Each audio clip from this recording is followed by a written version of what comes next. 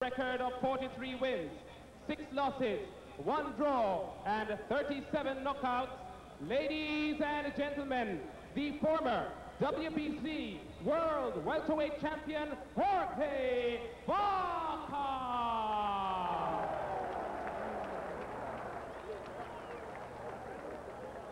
And in the blue corner, born in Clarendon, Jamaica, and currently fighting out of Washington, D.C., weighing in at 146 1/4 pounds, with a professional record of 26 wins, 1 loss, and 20 knockouts. Here is the IBF World Welterweight Champion, Simon Brown.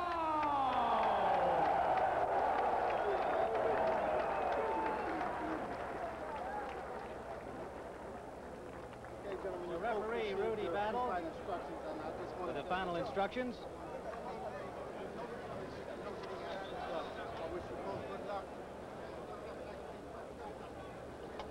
Rudy Battle from Woodbury, New Jersey, the non-scoring referee.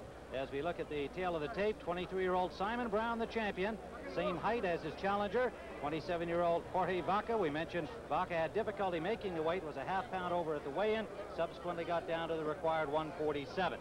The judges are Rick Bays from Miami, Leroy Brown from Jamaica, Juan Jose Ramirez from Tijuana, Mexico. Brown in gold and the challenger Vaca in blue trunks, and we're underway. Remember, there is no canopy over the ring here at the National Stadium in Kingston, Jamaica. Temperatures in the ring about 100 degrees. Scheduled for 15 rounds, one of the last IBF championship fights over this distance. They'll go to 12 on the 1st of September.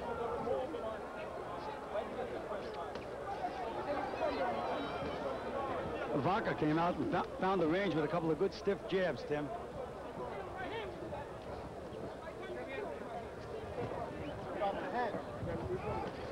Well, boxing fans will remember that Simon Brown went down for the first time in his career in the fight in which he won the title in the 2nd round against Tyrone Trice.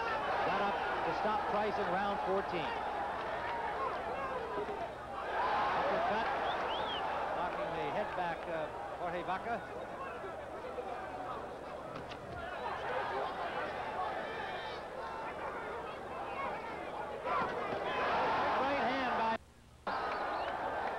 Vaca was wide open, but Vaca just stood there and punched right back.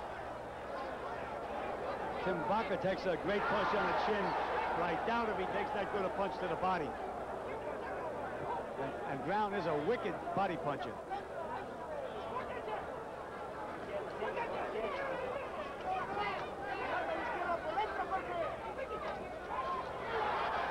Good combination scored by the champion, wearing the colors of the Jamaican flag, gold and green and black.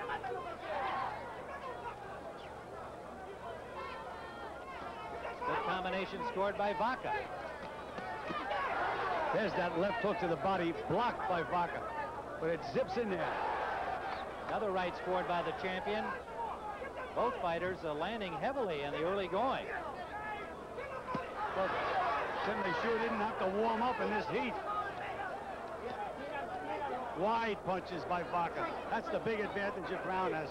He punches faster and he throws his punches straighter. Under a minute to go in round 1. Right followed by a left from Brown and a left to the body. Vaca got the elbow on a piece of that punch. Under 30 seconds we go, round 1. Tim, both these guys want to end this thing early. That's for sure. Heavy punching. Now down goes Vaca from a right hand by Simon Brown. Right on the button, Tim.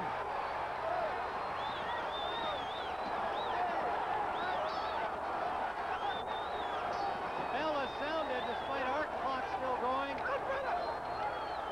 And Vaca will get through round 1. He was up at the count of 8. And the round ended immediately afterwards. So in the Vaca corner, immediately above us, they'll go to work on the challenger, Nacho Silva, his trainer and cut man.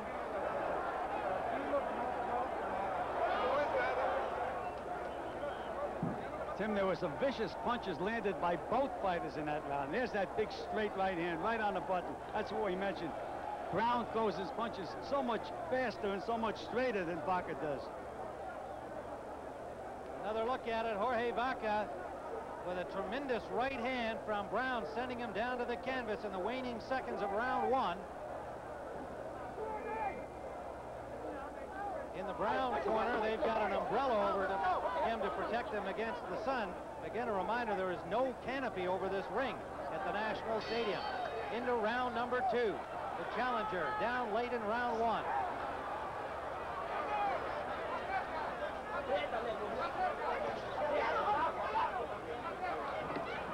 Beautiful move by Brown. He landed to the back of the head with that right hand on the move. Tim, every punch that Brown throws is a home run ball. Watching him in training go, we saw that he seemed to be tuning up on the home run balls. Well, the only thing when you do that, Tim, you let yourself, oh, he's down now. What a right hand. Right on the chin, and Vaca may not make it up from this one. Vaca trying to shake the cobwebs, and he jumps up with blood from the nose, telling Rudy Battle that he's all right. Battle checks him out, and he'll carry on. Brown rushing in, misses with two punches. Vaca punching back on wobbly legs, and the left sends him down. Tim, wide punches are never going to beat straight punches. Never. Vaca throws his punches too wide, and he's getting nailed time after time. Second knockdown early in the second round. Vaca still on unsteady legs. Punching, but with no power at all, and Brown firing away another right hand.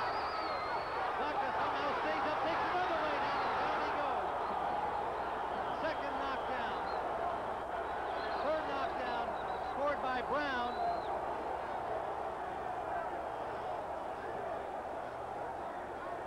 Rudy Battle checking him out. Now, the three knockdown rule that applies in some other jurisdictions under other associations does not take place in the IBF rules. It's up to the discretion of the referee.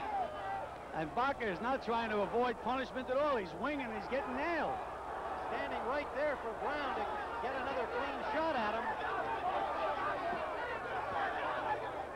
Brown now stepping back for punching range. Vaca stays right there, trying to punch back. And he's coming after Brown. Under a minute to go in round number two. Vaca firing back, trying to survive. What a game guy, Tim. Is he ever?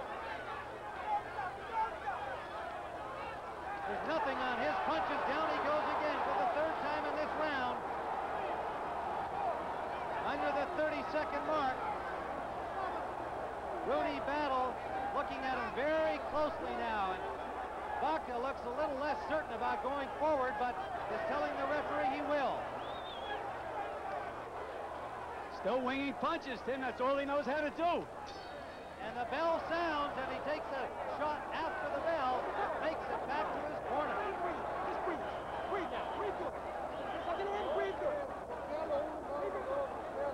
In the Vaca corner, they shower him with water, and Nacho Silva stemming the flow of blood from the nose, and the doctor has come in to check out Jorge Vaca.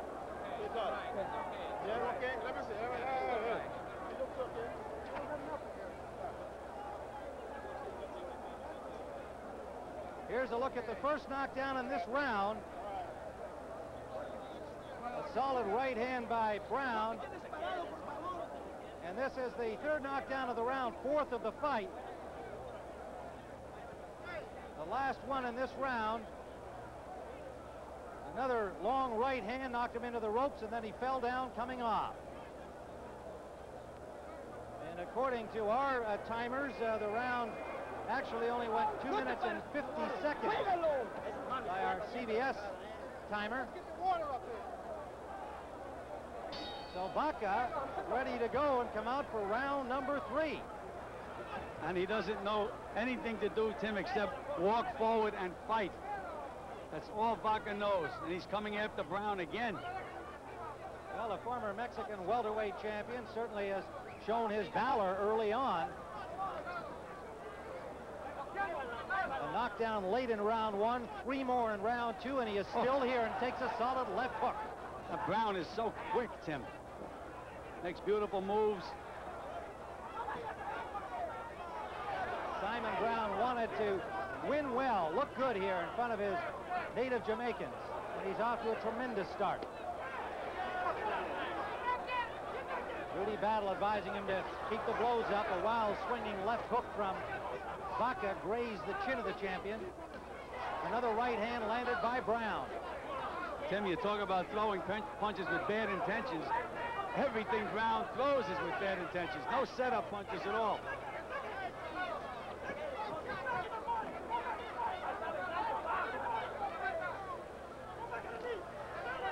Brown, nice move, a right to the body, and then a right to the head as he turned. And lands another left hook. Brown is now fighting southpaw, Tim. I don't know why he switched. Oh, there he's back again. Couldn't improve on what he was doing earlier. Jabbing well, throws the right behind it, but finds Vaca still standing. Vaca bangs to the body. Got a little more sting in his punches. Brown has such good defense inside, though, Tim. Very good defensive fighter. Now there's a cut at the corner of the right eye of the challenger, Vaca. We're in round 3, scheduled for 15 in the sweltering heat of the Nashville Stadium in Jamaica. Brown pummeling Vaca. Vaca on the rope, down he goes with the right hand, and Rudy Battle says that's it. It is all over in round number 3.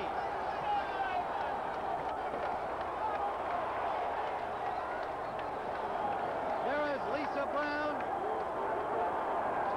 the wife of the champion at ringside. Her man has defended his title successfully here in Kingston, Jamaica. A third-round knockout of a game, but outclassed and outmanned Jorge Vaca from Mexico. And Tim, what a game. Media people and fans have jumped into the ring as Simon Brown celebrates victory in Jamaica. Let's go back and take a look at that knockdown here in the 3rd round, which finished the fight. Vaca pinned against the ropes. And there's those sharp body shots, Tim. They're like hot pitchforks going into your side when he hits you with those punches. Those are the ones that really do it. Those body shots set up the head punches, and then down he goes, and it's finished. And Tim, he is still out and still on the canvas. Rudy Battle did not hesitate at all. As soon as that right hand landed, he jumped in and waved the fight over. Did not allow any thought of Vaca getting up from this one, and he is still being attended to on the canvas. June 10th, 1948, 21,500 fight fans crowd.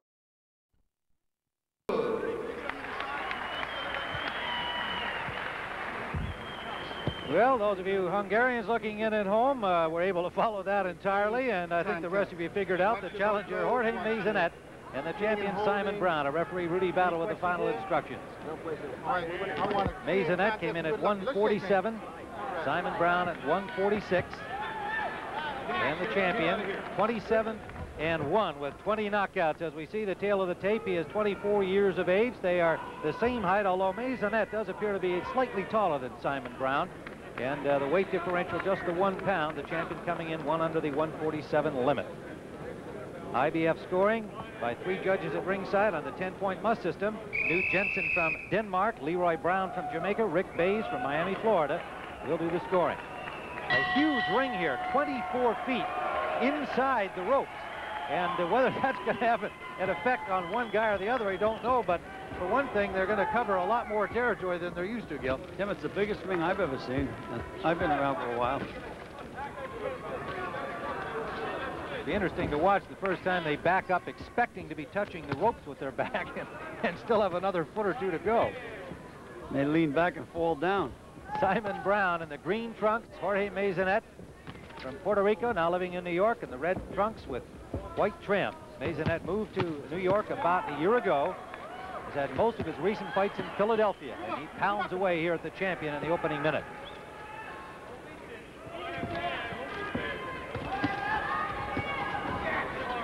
Simon Brown, known for his excellent defensive ability, and he'll need it against a hard-punching Maysonet, who has a good solid left jab that has knocked some guys down. Brown likewise has a very effective jab, perhaps not as much power, but a lot of accuracy. Breaking up, baby. Maysonet throwing punches in combinations, but Brown so far has been able to block most of them effectively, but Maysonet just got a good left in. Tim, you're going to see both good combinations from both these guys. They're both well-schooled fighters. Both strong amateur. Another left, and a second one by Maysonet. Good left hook on the chin by Maysonet, and then back to the body. Maysonet, trained by Lenny DeJesus, also his manager, and their plan was to come out, go at the champion early. He's had a lot of success early against inferior fighters. A good right hand by Brown. That got Maysonet's attention. And the question mark about Maysonet, can he take a punch?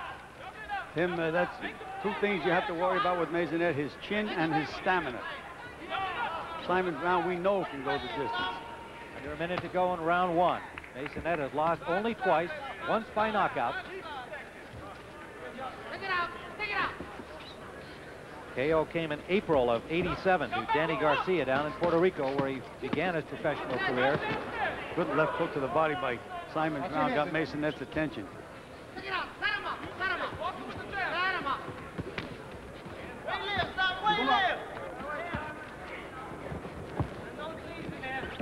Under the 30-second mark we go. Brown with a left hook backing up Maysonet. Brown is such a beautiful defensive fighter, Tim. Rolls with those punches, blocks them with his shoulders.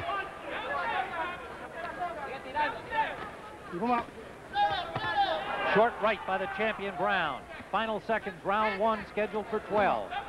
Live from Budapest, Hungary. First ever professional bout here. With Joe Clancy live from Budapest. It is just past 7:30 in the evening here. We are live on CBS Sports Saturday. Simon Brown, the champion in the green trunks, defending his title against Jorge Maysonet. Brown, born in Clarendon, Jamaica, now lives in Washington, D.C. Maysonet from Puerto Rico, recently moved to New York. He's been there about a year. Tim, what Brown is doing is putting a lot of pressure on Maysonet without throwing too many punches. He's making Maysonet work.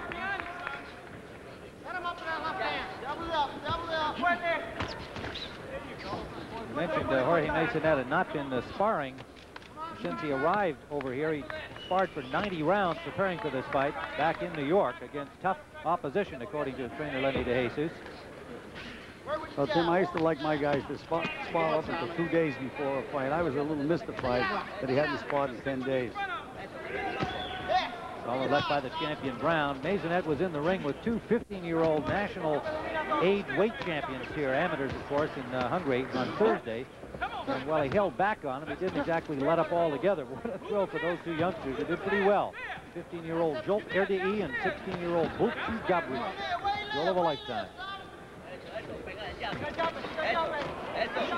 Maysonet staying very busy, throwing a lot of leather, but you point out, Gil, Brown keeps pressure up, not throwing as many punches. Brown keeps that left foot right in between Maysonet's feet. Maysonet landed a left-right combination. There's a right hand that got through. Brown relentlessly coming forward. Blocking a lot of punches.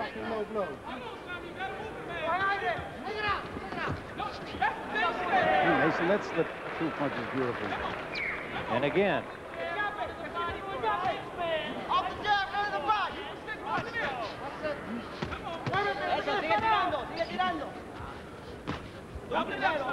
Good stiff jab by Brown.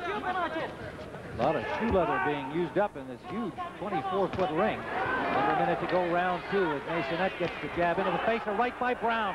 Staggered Maysonet. And he's hurt, Tim. He's hurt. And an uppercut scores. Maysonet in trouble. Left jab by Brown gets through. Maysonet still throwing punches, but he's lost some sting. And Brown is throwing a lot of punches now, Tim. Using a lot of energy. Left to the body by Brown. Maysonet still firing punches back without the same zip. Short right by the champion Brown. Maysonet better get out of there, Tim. That's that inexperience, Tim. Not that many pro fights he gets that he can hold. He's an offensive fighter, period. Another right, and down he goes. A right and a left by the champion Brown. 5, 6. Final seconds of round number 2. 8. Maysonet back on his feet. All right? Tim, according to the clock, they stopped the clock all the time he's been down. I don't know why. A right by Brown. Then this round should be over. Yes, it should.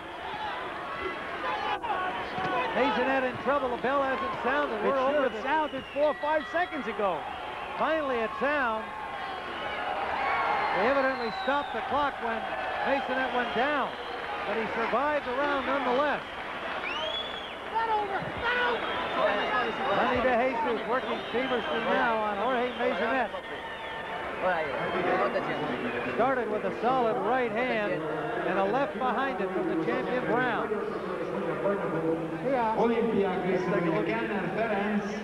Let's see where Brown, there's that big right hand by Simon Brown, right over Maysonet's left hand.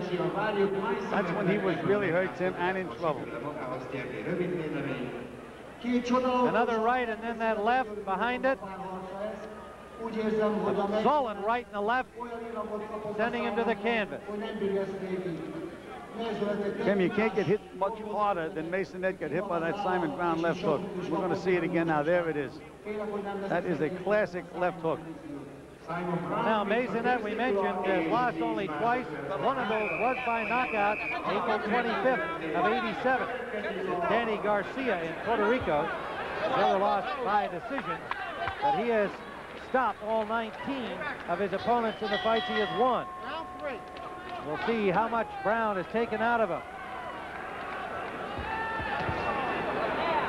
Tim, last round, they stopped that clock. When Maysonet went down, they should not have stopped the clock. Well, and the last report we had was that John Robinson of the IBF was going to be the timekeeper in this fight. So that's a bit of an unusual mistake for an experienced man like that. Again, Tim, Maysonet is not boxing. He's still being the offensive fighter, still throwing all the punches. That's what he knows how to do. You think he'd move around, use this big ring, try to get that head clear, get his legs back from under. But no, he's still bombing away, trying to throw punches, which is the wrong thing to do with Simon Brown right now. We're in round 3, scheduled for 12, live from Budapest, and a right hand sends Maysonet to the canvas again. A right hand lead from Simon Brown. Rudy Battle, the referee from Woodbury, New Jersey, with another count for Maysonet. Then he's got to move. He has to move. Feint, move, stick, grab, walk, do everything but fight right now. And there's another right hand on the chin by Brown. Those legs don't look so great under Maysonet, and Brown to the attack. Maysonet just wants to fire back. Leading now from the mouth. Brown pouring it on here in the third. All Maysonet knows how to do, Tim, is wing punches, and he's getting nailed. Brown with a left that sends him down. Maysonet down for the second time in round number 3. Rudy Battle taking a close look at him. I don't know that he'll let him go forward. Maysonet says he's all right, but Maysonet does not appear to have any legs at all, Gil. No, Tim, and he's got over a minute to go in this round, and then Simon Brown's corner is saying, get him out of there.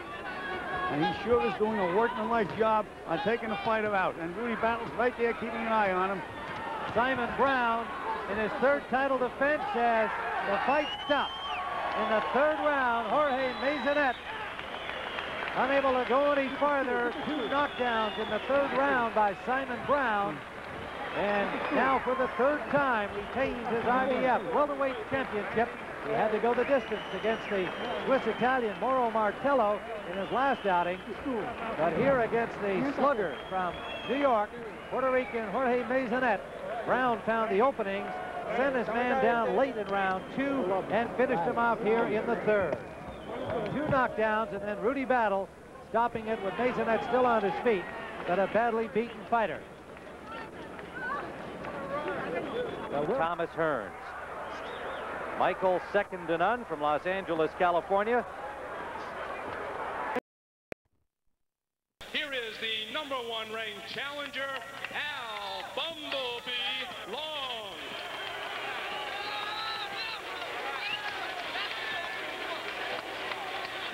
His opponent, fighting out of the blue corner, wearing the black trunks, he weighed in at 147 pounds from Washington, D.C.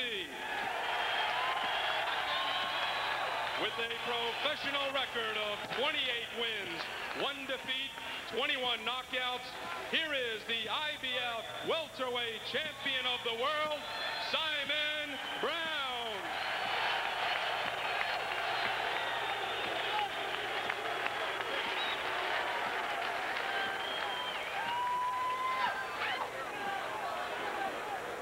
Gentlemen, you received your instructions prior to entering the ring. Therefore, I expect you to obey all my commands. And I expect a good, clean fight. I expect you to exhibit good sportsmanship. Do you have any questions? Touch gloves, go back to your corner. And we are ready to go. Scheduled for 12 rounds. And Sean O'Grady, Al Long, a very awkward, frustrating style. He will be trying to take away the power of Simon Brown. And Simon Brown is warned by Teddy Atlas, his trainer, that you're not going to be able to get Long with one shot. You're going to have to show some combinations because he's not going to be in one spot for too long. Teddy Atlas says you're going to have to cut the ring off. You're going to have to use those combinations like you say. One shot is not going to take this guy out. Also, use the foot feints and the combinations. Although, keep in mind, Al Long has not fought since a year ago when he fought to a 12-round draw to Russell Mitchell April 22nd. His fight before that, a 12-round decision over Alex Ramos in February. He has fought to a draw in 3 times in his last 7 fights. He is in there to go the distance, and Bumblebee looking into the eyes of Simon Brown, who is looking to show his patience very early. Big right! Overhand right by Brown, who has knocked out 21 of his 28 victims, and it may have rattled Long early. Tony Orlando already give a warning to Al Bumblebee Long for hitting low. Long got caught with that right hand because he's got his left hand down around his waist. He's on his bicycle, he's moving around. This ring, we talked about the 18-foot. We didn't talk about the padding beneath this canvas. It is very thick. It is a slow ring, meaning for somebody like Bumblebee, as it goes longer, liable to wear his legs out. If Long comes up with a surprise tonight, it would be a major upset. And Long told me today, he said, we've seen Simon Brown hit other people. He's got a lot of power, but we've never seen Simon Brown get hit. Not like I'm going to hit him. But in this first round, Al Bumblebee Long has been hit. Brown looking to flush out Long. Go to a body attack if he can. Will try to throw some combinations. The ring is in his favor, just 18 feet. And he has to feel that he is really in no danger of being knocked out by Al Long. So Simon Brown looking to try a few things, but Long trying to surprise him as he has been a little more aggressive than he anticipated. Just saw Long learn something. He's, instead of going away from that right hand, he's going into it, underneath it, to try to take the power away from Brown. If you pull away from a lot of punches, power, you get right into that danger zone that we've talked about so much on Thursday Night Fights. That 90% of the power is right on the end. Long is looking to make Brown miss and then counter. That's a slip. That's a slip. Brown just didn't have his feet under him. And Long hit him with the shoulder. Down with Brown. But what you need to do is try to get your opponent down on the ground. Make him like it. Make him know what it feels like to be on that canvas. Long says he's not going to stand in front of Brown like some of his opponents have. He won't be there for one punch. Brown only 5 or 6. Aw, big boys don't cry over little... That's how far he went to get ready for Simon Brown. Long has never been down. Between rounds, Teddy Atlas telling Simon Brown, cut off the ring down. Now, the way he does that, he takes a side step over. Let's see if he listens.